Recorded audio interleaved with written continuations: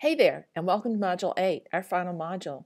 So in this module, Amplifying Your Impact, we're going to talk about taking what's already working in what you're doing and taking that to the next level, and exactly how you go about doing that in a practical way that's not going to burn you out, that feeds on your vision of where you want to be, and does it in the optimal way without necessarily working harder, but working smarter.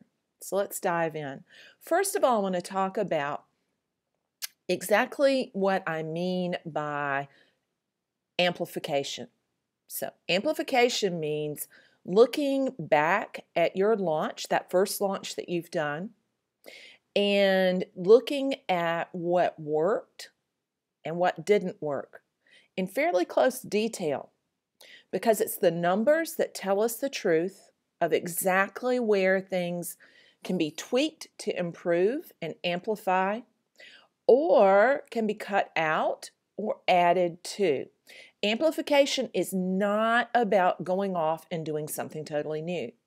It's about taking what's already working and adding fuel to that fire so that things grow. So this module really could have been called the focus module. So I want you to focus in really tightly on what's already working and then envision how you're going to grow that for the future. So it's all about optimizing. Optimizing your artwork, optimizing your process, and optimizing your mindset. So let's think about mindset for just a minute. One of the things that happens after you have gone through a process and created a body of work and launched it out into the world is a lot of times doubting Thomas can start talking, or doubting Gertrude or Gladys, if that's the name you want to use for that little monkey mind voice that starts talking up and telling you that what you just did really wasn't good enough. Maybe it didn't even go that well. So that monkey mind starts chattering a lot faster. Maybe it's in the way we define how it went, and we need to look back at that. All too often, what really is at the root problem, or is at the root cause of that doubting Thomas, doubting Gladys syndrome, is this idea that you've got to be perfect. That if it's not perfect, you need to not even bother doing it. But the truth of the matter is, done is better than perfect, and you need to start before you're ready. If you started before you're ready in the last module and you got that small launch out there, high five, kudos, and good on you.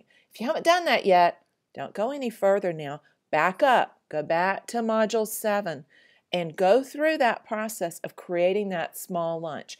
You can't amplify until you've already created something. So get that first draft out the door. There is a book called Bird by Bird by Anne Lamott, one of my favorite all-time books. And in that book, she talks about the process of creation and the process of writing. And it's so parallel and similar to what we do as visual artists. And she talks about the value of that first draft and of creating a really messy first draft. But also the value of not being overly critical during the process of creating it. So if you haven't created that first launch yet, back up to the previous module, get that launch done, get it out the door. Remember, it does not have to be perfect. Done is better than perfect. Once you have a first draft done, then you can go back and do those other edits. So think about these additional layers of optimizing and amplification as being the second, third, and fourth drafts of what you're going to do, of what you're doing. But the process happens while you're doing, not thinking about doing. So done is better than perfect. Start before you're ready. Put doubting Thomas and doubting Gertrude on the back burner and tell them to go be quiet somewhere. You do need to look at your numbers and analyze them. That's point number 2 here, is that you need to analyze your first launch. But you need to not tell yourself that it was not good enough, and so you should just stop. So work on that mindset issue first, and let's think about creating a new vision. We're going to talk about that in a lesson in this module. So think about what your next vision is, and remember that what got you here to this point of having completed a launch, of having completed a body of work, and really having done some major mindset shifts to get here. Those tools, those steps that you've already taken are not necessarily going to be the steps that are going to get you to your next milestone. So be willing and ready to up your game, to amplify your vision. So when we're looking at analyzing that first launch, we're going to talk about what worked and what didn't work. Think about it as a critique of your launch process. And when you do that, it makes a whole lot more sense. You're not going to have to get super, super granular in those numbers, but there are some key numbers we're going to need to look at.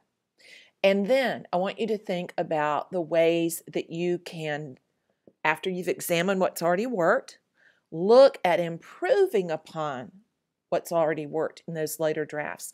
And we're going to do that by looking at amplifying the volume of traffic. And you do that by growing your email list. So amplifying your list. And then amplifying your launches through adding in a mix or maybe even a single direction of other types of launches in addition to the one that you just completed. So those 3 different types of launches, you can launch to galleries. That's a more traditional route. And you may not have even thought about it as a launch process, but it indeed is. Then what we just completed, which is a self-promotion launch, or a nonprofit launch, which would be looking at grant proposals and residencies and public art. So there are lots of different possibilities out there. And as you amplify and grow your art practice, one of the things you're going to need to do is to add a mix of different types of launches into your menu, your repertoire of your business launches. That's the way you create a solid, sustainable painting practice. So let's dive in.